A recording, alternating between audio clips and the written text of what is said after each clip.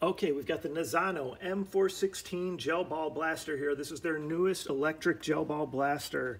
Let's talk about getting it ready and putting it together.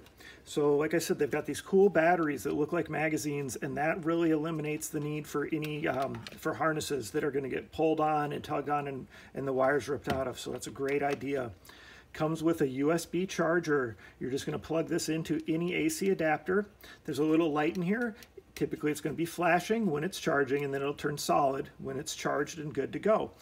When you first get this, charge up both the batteries fully. That's the best way to go. So we got that charged up. We're going to set it down. It's going to be ready to go. When it comes to gel balls, they give you 10,000. That's a lot. That's nice that they give you so many. You're going to want to soak these for 4 to 6 hours. Typically, I soak them overnight, but make sure you use plenty of water and then just drain off any excess water when you're done. They will not get bigger than they're supposed to. They go to 7 to 8 millimeters, and that's as big as they will get. Just drain off the excess water, and then you're ready to go. I already had some ready to go. I just kind of always have some on hand, so we'll go ahead and we're going to use those. And then you've got your muzzle here. So we're going to go ahead and put the muzzle on, and I'm sure it just pushes on. Is there? Yep, it just is going to push on. You see there's some little slots. Let's see if you can see them. Well, right there, barely. You can see it by my finger. So you do need to line those slots up. But then you can just go ahead and push it on. So just push it on as far as it'll go, and you're good to go. Let's put the battery in first before we connect the beads, and let's test it. Okay, I had it off. We'll put it on. Okay, looks like it's working just fine.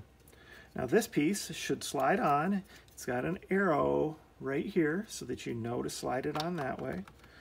So you're just going to slide it on. Well, it's actually probably going to be easier to slide on from this side. So I'm going to slide it down from this side until you get right in place like that. So we're in place there. It's lined up. It's snug. That's where it should go. Okay.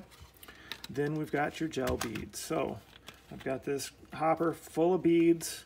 Easiest just to turn the gun upside down, screw the hopper on, and now we're ready to go. So it's all loaded, it's ready to shoot.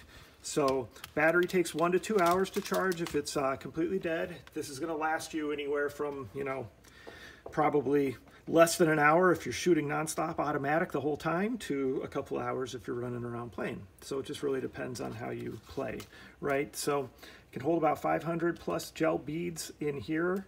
So that's a lot, and then you've got that other one, so you can even carry around another full one. So that's cool, and you can carry around another full battery, so that's cool. So again, it's NAZANO, and it is their M416 electric gel ball blaster.